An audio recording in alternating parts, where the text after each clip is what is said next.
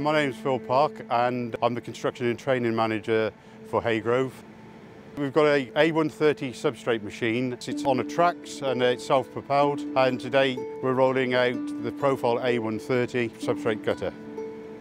When we come to farm with this machine, it will arrive on a low loader trailer through our own transport, and with that we will supply a generator to power the machine, and in the UK we would supply a telehandler to site from a local hire company, because then we're self-sufficient and we can load the coils and just keep running. In Europe we would ask the customer to supply a telehandler or a lifting machine. When we come to site, we would expect the customer to have installed all of the legs and the brackets that the gutter sits in, so that we can roll the gutter continuously into the bracket. Ideal conditions for the machine to work would be either on a sleeper road like you can see we're working today, or ground that is pretty firm, well drained if it's possible. Yes, we can work in the mud because at the time of the year that we were working. We've got quite a flat field behind us. We can work on slopes, there's undulation in it, dependent on the profile that we're running as to how it actually reacts with the slopes.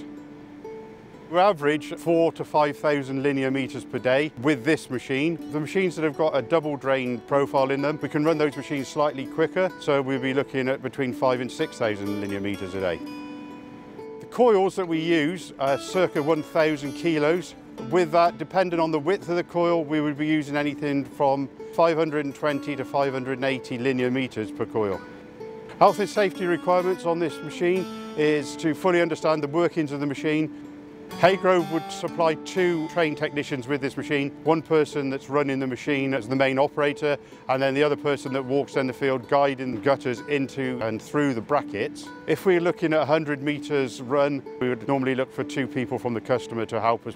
We could do up to 200 meters. When we have a smaller project of less than 1 hectare, we would look to get the material rolled out into sections, and we would run those at about 9.2 meters per section, and then they would be transported to the customer's site where they can actually install it straight into that without having to have this machinery on site. We find it helps to keep the cost down.